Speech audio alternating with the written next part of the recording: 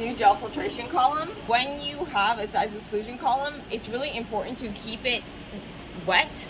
And so we want to make sure that air does not get in here when we are hooking it up to our column. And so that's why it comes with this little like holder sample reservoir. I don't know what you call this thing. But anyway, it's keeping it wet. And then at the bottom, there's a plug to make sure that it doesn't dry out from the bottom. And so when we hook it up to our AKTA machine, we want to make sure that we don't introduce air into here. And that we don't, also, we want to make sure that we don't crush the beads. And so we need to make sure that when we're setting it up, we have liquid flowing into it. We do a drop by drop to make sure that we actually have liquid in here.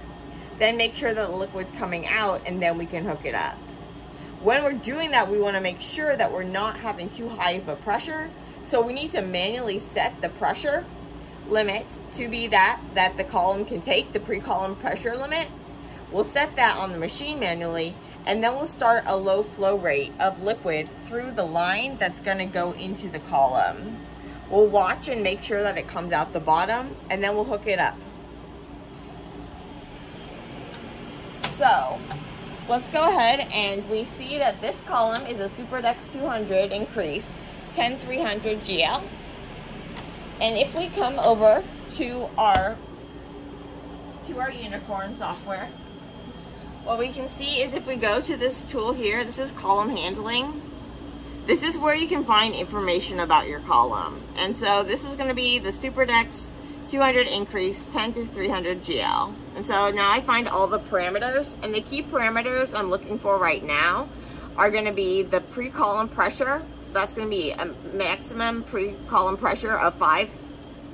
And then also the flow rates. And so you can see the default flow rate is 0.75, and that the pre-column pressure limit is 5. When we run a made manual, we'll have it set so that the alarms will be in there. But when we're just doing things like manually like this, we need to tell it what we want the alarm to be. So we're gonna go to manual, execute manual instructions. We're gonna go to alarms, alarm pre-column pressure, and we're gonna put 5 megapascals. And then we're gonna say insert, and then we're gonna execute it.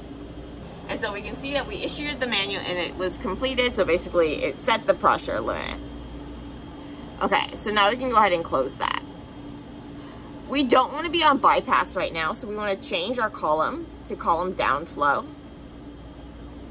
And since we only have that one column position currently, we see that it already knows which it is.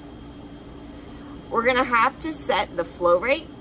And so we're going to go to our system pumps, and we're just going to do a low flow. And so we want to make sure that we don't go too high, that we get a high pressure, and we don't really want to be squirting liquid with us right now. So we know that like the column could go to 1.8, but that's with that in like not in the cold and stuff. And we don't need it to be high right now. We just want to get enough liquid coming out of it, little drops, so we can have a wet to wet transfer. So now what I'm going to do is I'm just going to go to set flow rate. We can see the green saying that it's coming through, and we can see the flow path that it's going from A, and it's going to go through down our sample and then just into the waste.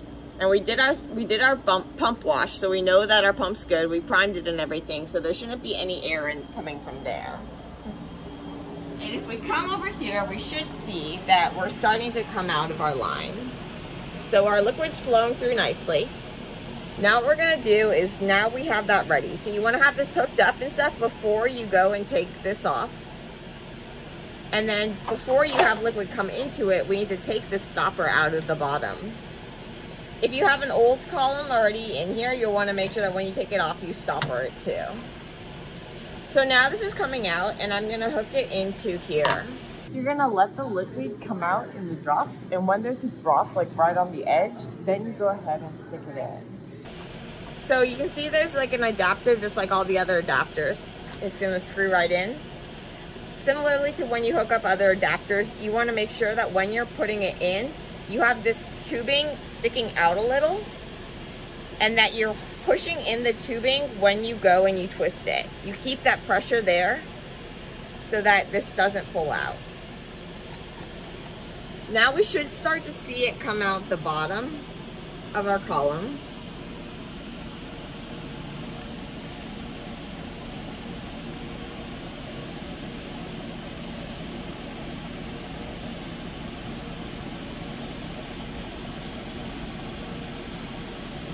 There we go.